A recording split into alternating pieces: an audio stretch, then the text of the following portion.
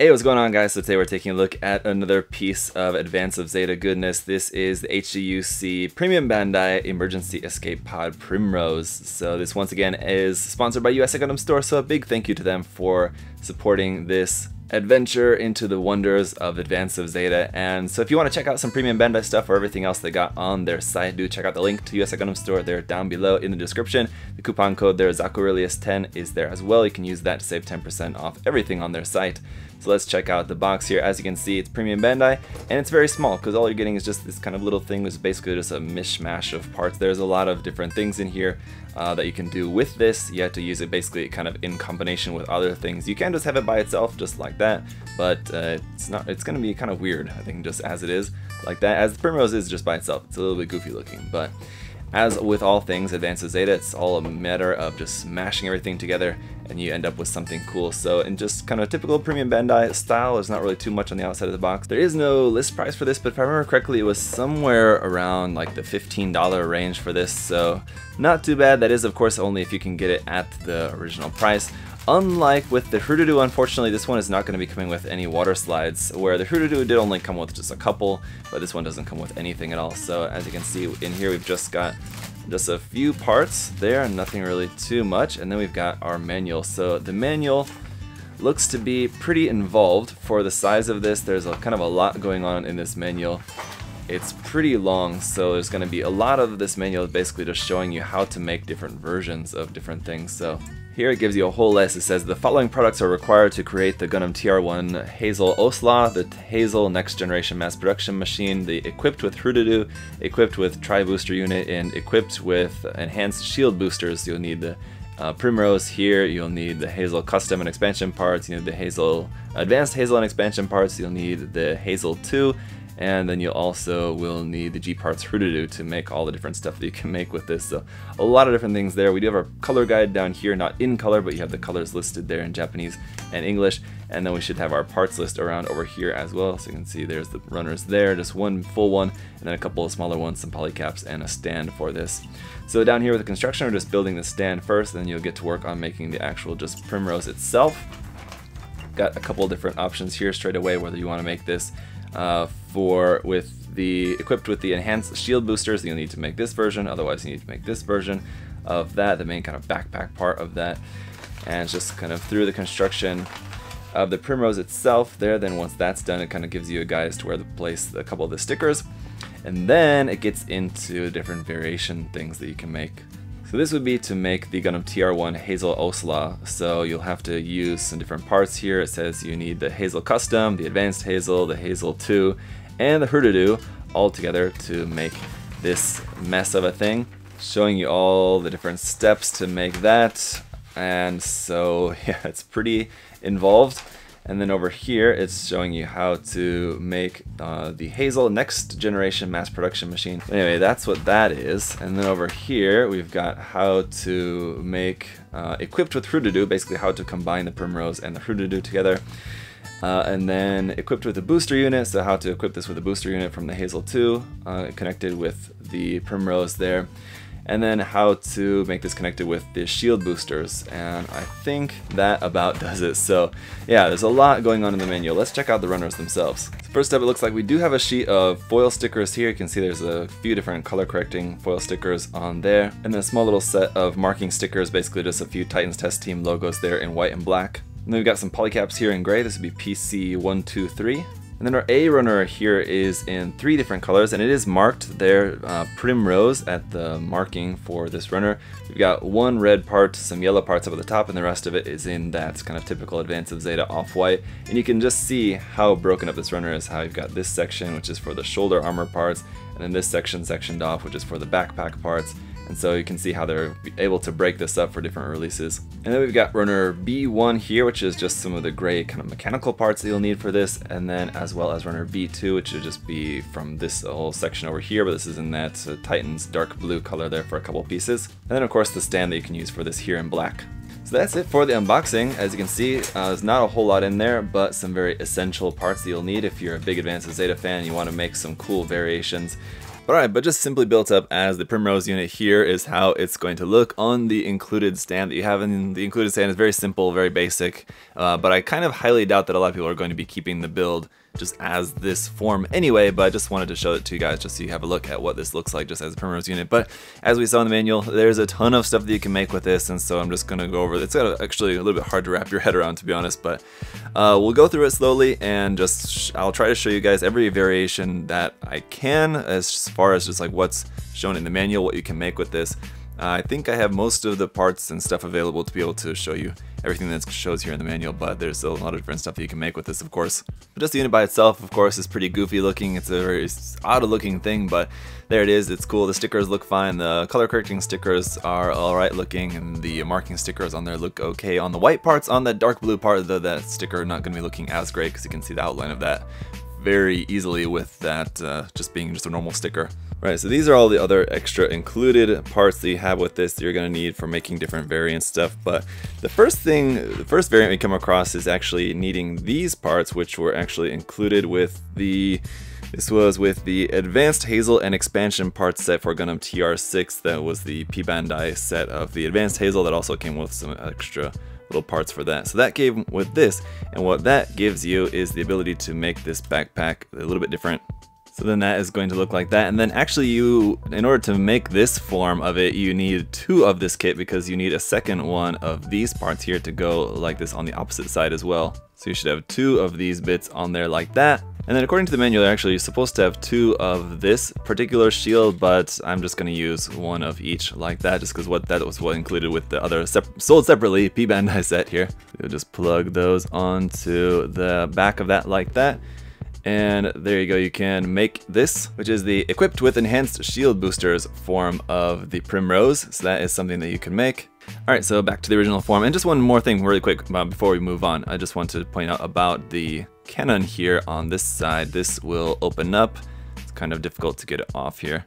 But you take that off and then you put this back on in this position here for that to be opened up for the firing position for when that's opened up like that. So, alright, the next thing we're going to be doing is the equipped form, equipped with the Tri-Booster unit, which you'll need from the Hazel 2. So the first thing is we don't need this part, so you can remove that.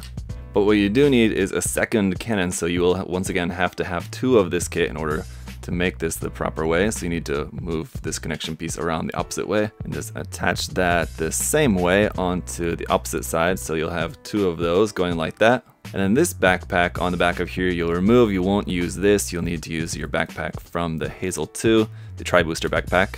So you'll just take that, remove the beam saber handle because that's not technically supposed to be on there, and just plug this right onto the back of here.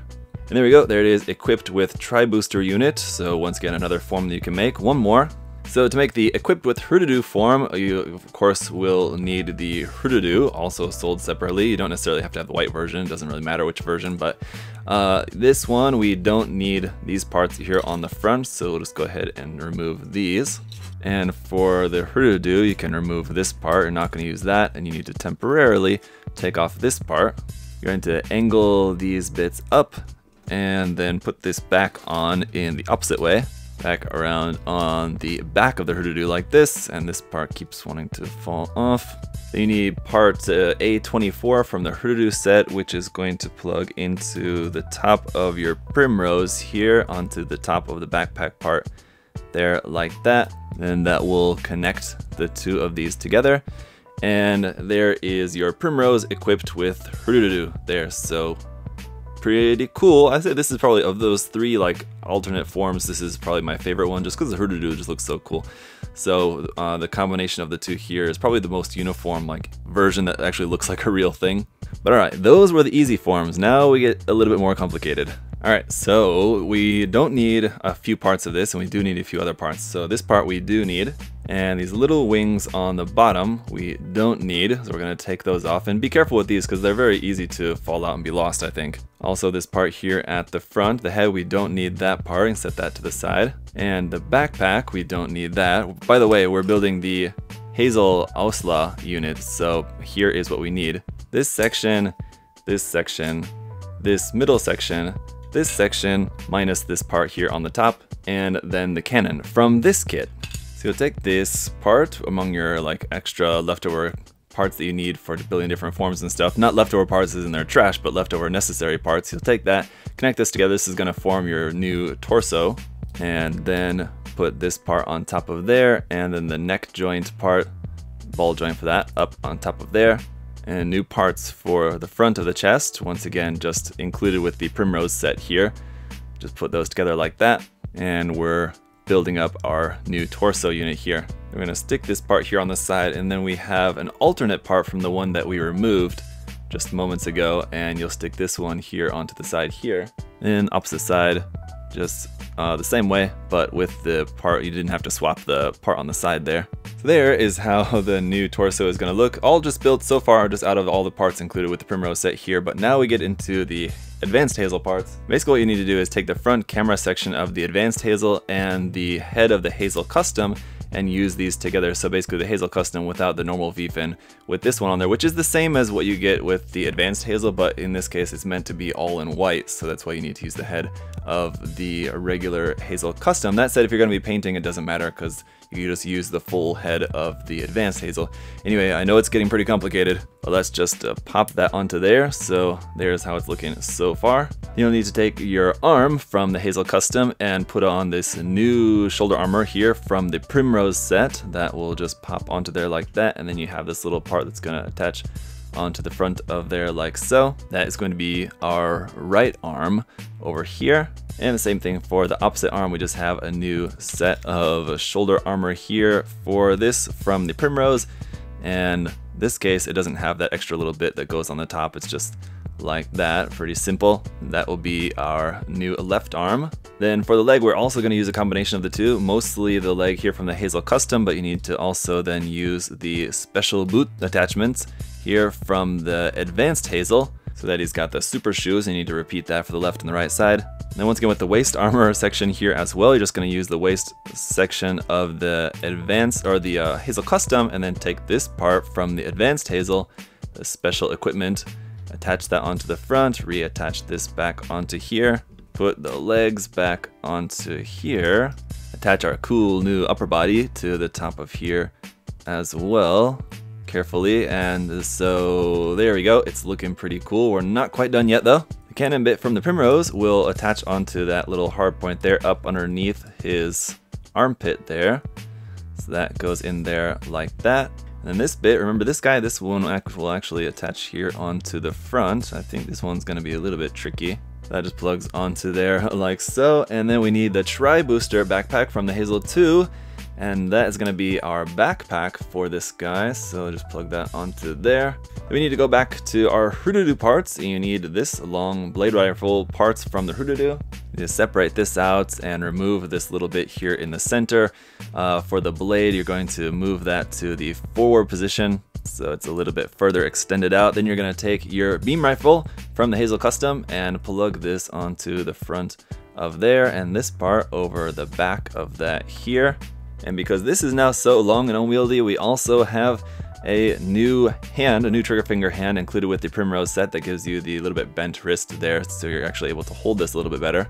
And wondering what this little hook doodad there on the front of the shoulder is for, it actually connects into the bottom of that here, just for a little added stability. And then go ahead and plug your hand into the arm if you can here. And you thought we must be getting close to being done, right? And we are close, but we're not quite done yet. If we of course still need the shield too. And for the shield you can take your pick, but of course I'm going to go with the bulkier option just because why not? We're already loading this thing up with everything in the kitchen sink. So you just attach that onto the arm and we are finally all done. But god dang, it takes a lot of work and it takes the combination of parts from a lot of different kits to get this to actually be finally all together, but you can't argue with those results. I mean, this is like a pretty awesome ultimate form Hazel if I ever saw one. So it's really cool. I really like the look of this. It looks fantastic once you get everything all put together, and it's just going through it, putting it together, thinking, oh god dang, when is this ever gonna end? Take a couple parts from this kit, take a couple parts from that kit, take a couple parts from that kit, and then finally it comes together and you're like, alright, that's pretty awesome. So this is really cool, especially if you're a big Advance of Zeta fan like myself. It's really cool to finally see this all put together. I never would have thought I would have just like a plastic model kit version of the Hazel Osla, but it's really cool. So I love this. It's really awesome. But there is still yet actually one more thing that you can build with the Primrose set here. And fortunately, it's pretty simple. So let's have a look here at the final form, the Hazel Next Generation Mass Production Machine. So basically, in order to make this, we just need to remove a lot of the stuff off of here. So we're gonna remove the shield. We need to remove this part off the front of the shoulder here. We need to remove this long rifle and the connection piece for that out the top of the shoulder over here. Need to remove the ammo packs off the side skirts for some reason, I guess. Need to remove the whole backpack. And one thing that I don't like about the HGUC Hazel in all its many different forms is that this backpack is really hard to get out. Always, the pegs are quite long on it. It plugs really far into the torso, and so it's always difficult to remove the backpacks on these. And we're gonna also remove this part here, like between the torso and the arm. You remove that, plug the arm back onto there. Same thing on the other side. So the torso has a very slimmer, much slimmer proportion there with just that little tiny torso. Then we're gonna take the backpack from our Primrose parts, and this is going to be our new backpack for this guy. And then the beam saber handle from the Hazel Custom for our beam saber, and there we go. That is the next generation mass production machine. So basically just a slimmed down version of the Hazel Osla without all the extra equipment on there. So there you have it. Even in this slimmed down form, I really like the look of this version of this as well. So glad I got a couple of Primrose sets that allows me to make some different versions of this ultimately. So that is it for everything, at least what's covered in the manual that you can make here with the Primrose. So we do still need yet to go over the Hurudu 2 part set. That'll be coming up in the next video. And then just recently got in the HD Hazenblade 2 Raw, which is a massive kit. We'll be taking a look at that one in the near future as well. So we got some more Advance of Zeta stuff on the way. Thank you guys so much for watching. If you're fans of Advance of Zeta, then hopefully you enjoy seeing this stuff. It certainly takes a while to go through all the different forms and everything of these, but it's still just cool that you can do so much with these, even if you have to sacrifice some parts here and there. It's cool that you're able to make all these different forms and stuff. So again, if you guys have any other further questions or comments, do feel free to leave those down below. And as always, thank you to USA Gundam Store for their support, guys. Check the link down below to the USA Gundam Store site and any P-Bandai stuff or everything there on the site. You can save 10% off using my coupon code ZakuAurelius10, so check that out. All right, that's it for today, guys. I'll see you next time. Bye-bye.